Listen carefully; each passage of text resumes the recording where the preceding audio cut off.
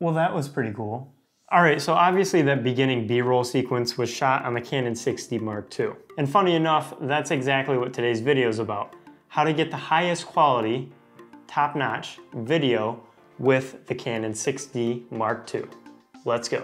All right, so to achieve that top-notch video quality we're talking about with the Canon 6D Mark II, you gotta be using the best settings. All right, so the first thing you're gonna wanna do is switch your mode dial on the top of the camera to the manual setting. This is gonna give us complete control over the camera. Now that you're in manual mode, you'll wanna go into the settings and make sure you're shooting it in the highest quality video resolution that this camera offers, which is 1920 by 1080. And while you're setting your video resolution, you'll notice that under that same resolution setting, you'll have a few options for frame rate. Now, frame rate is gonna be the speed of your footage. If you're shooting a cinematic film, you'll wanna set your frame rate to 24, or it's represented as 23.98, I believe. And that's if you're shooting in normal speed. But if you plan on slowing down your footage in post-production, you'll want to shoot in 60 frames per second, which is also represented as a weird number. It's like 59.94 or something like that. And that's, again, if you plan on slowing down your footage in post-production. After you set your resolution and frame rate, the next thing you want to play around with is shutter speed. And what you set your shutter speed at is going to depend on what you set your frame rate at. And there's a general rule in cinematography called the 180-degree shutter speed rule.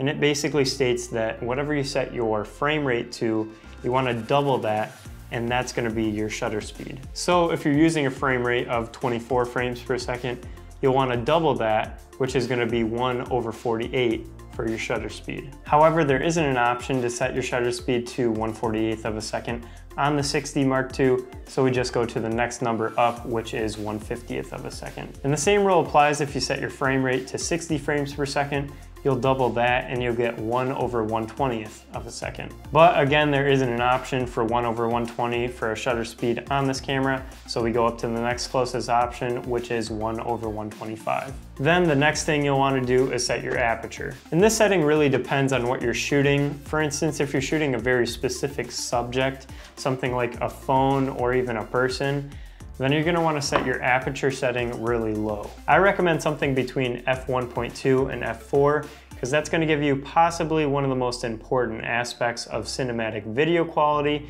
which is a blurry background. But if you plan on shooting something like a landscape, then you'll probably wanna do the exact opposite of what I just said, and set your aperture number higher. Something between f8 and f16 will most likely be fine. Then you got ISO, and you'll mainly want to make sure that this number doesn't go over 1600. Anything higher than that and it'll make your footage look grainy, and you don't want that. Now for white balance, this one all depends on your situation as well, but it's pretty self-explanatory. If you're in a sunny situation, set it to the daylight setting. If you're in a cloudy situation, set it to cloudy. If you're under tungsten lighting, set it to tungsten, and so on and so forth. Then you got picture profiles. And for this, if you don't plan on doing any heavy color grading in post-production, or really any color grading at all, or if you're just new to the whole editing process, then I recommend setting it to the standard picture profile. However, if you are a bit more experienced in the post-production process and do plan on adding a pretty thick color grade, then I recommend using the neutral picture profile. This will give your image a more gray toned look and give you a little bit more information to play around with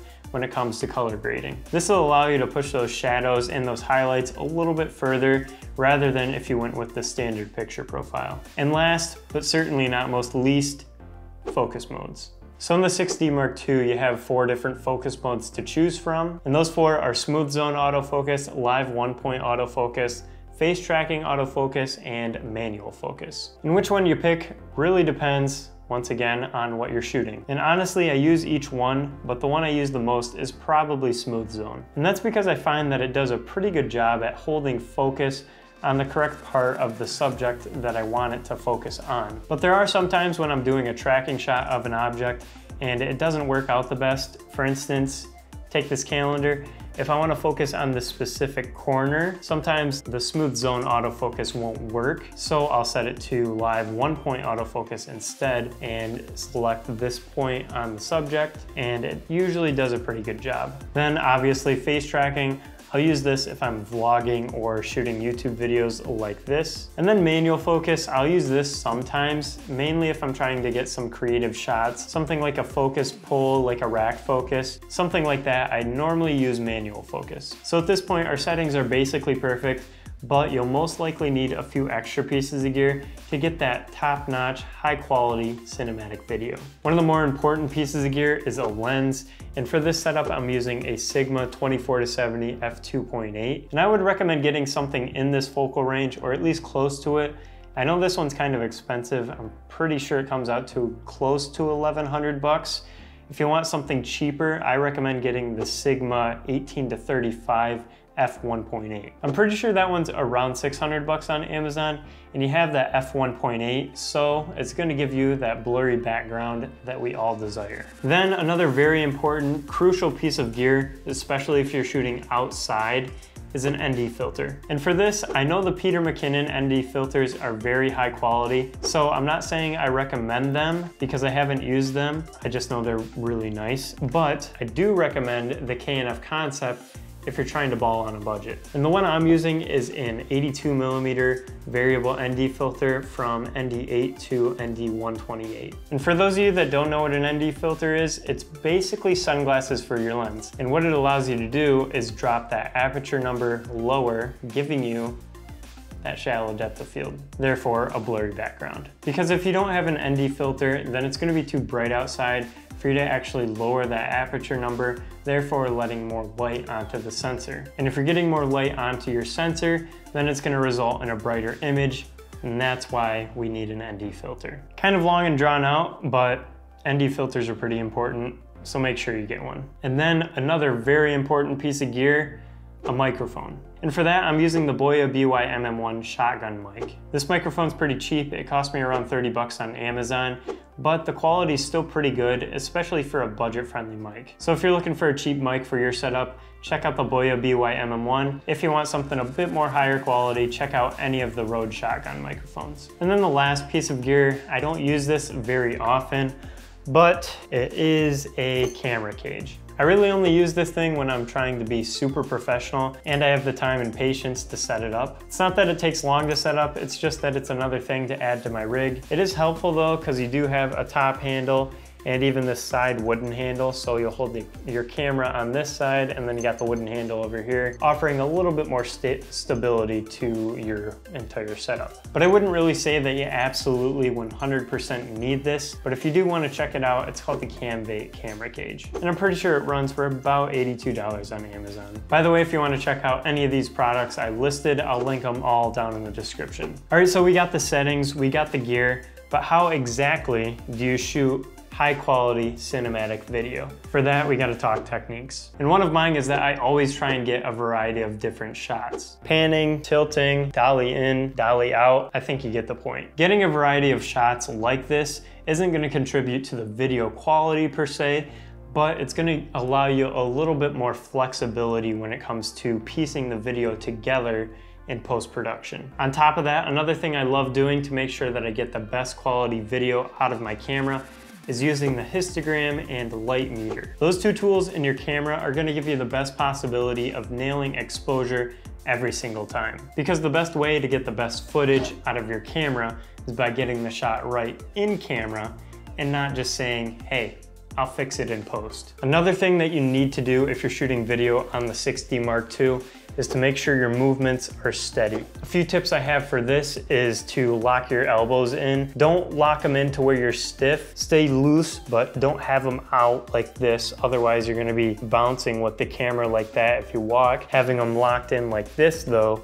is gonna give you a little bit more stabilization. And make sure you're not gripping the camera too tight or too loose. Same thing with the elbow lock. You wanna make sure that you got a nice firm grip, but something in between tight and loose. Then once you got all that down, if you have to do any moving or walking shots, I recommend trying the signature Peter McKinnon Ninja Walk. Peter used to show it off all the time in his videos, but it's basically just a nice and easy, steady, heel-to-toe walk. And by his logic, it helps reduce camera shake and stabilizes your camera altogether. And as funny as it sounds, it actually works. And the last tip I can leave you with if you want to get amazing footage on this camera is to use a wide focal length if you're shooting handheld, and then anything over 35 millimeters, you want to put this camera on a tripod. And that's because when you're shooting at a wider focal length, something like 24 millimeters, it's just going to be easier to stabilize that footage if you are shooting handheld. And any movement with the camera at a wide focal length isn't going to be super abrupt or jarring. However, a more telephoto focal length, something like 50 millimeters or 70 millimeters, those movements are going to be super abrupt and way jarring if you are shooting handheld. And that's why I recommend putting it on a tripod if you are closer to those telephoto ranges. All right, so you basically take all that information that I dropped in this video, wrap it up in a bow, start using your camera. You'll get some awesome footage.